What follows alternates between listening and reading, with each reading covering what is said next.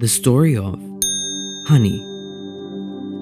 Liquid gold, sweet and fiery, honey is the product created by nature's bees.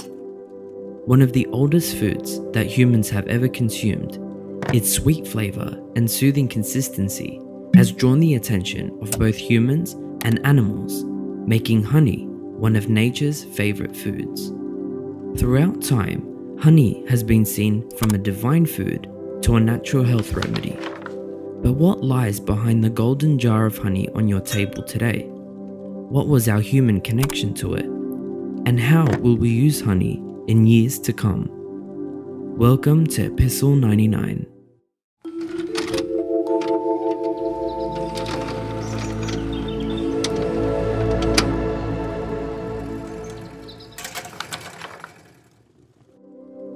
Honey is known worldwide, and with a word for honey in almost every language, it is evident that we have come to adore nature's very own confectionery.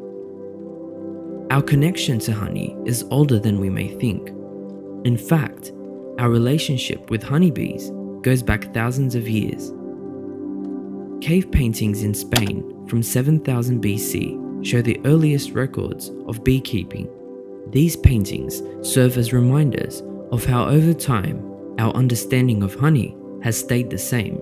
Honey is the only food that includes all the substances necessary to sustain life, composing 80% sugars and 20% water. This means that instinct would have guided ancient humans to wild beehives, reaching through the stings and the stabs for a taste of the sweet golden liquid.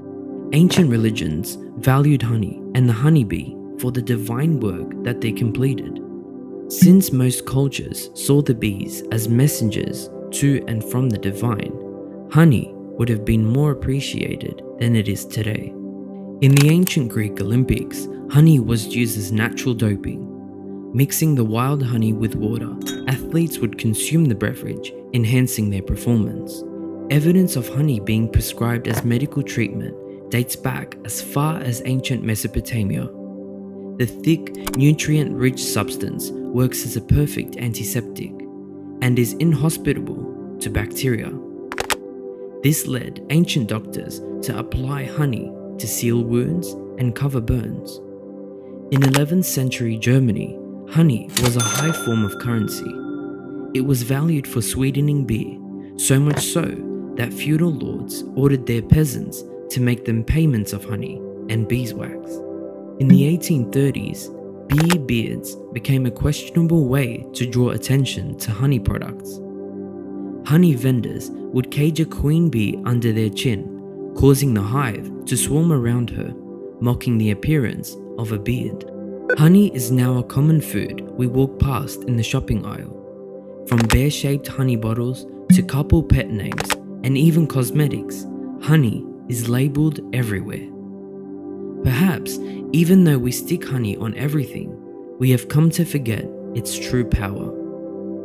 With a rise in confectionery and refined sugary foods, it's easy to forget the golden gift natural honey truly is. With bee populations declining, it is our job to find our connection to honey again, re-establishing our relationship to it ethically and with great respect to its makers. If you enjoyed the story of honey, then leave a like below and subscribe for more stories. This is Epstl99. Thank you for watching.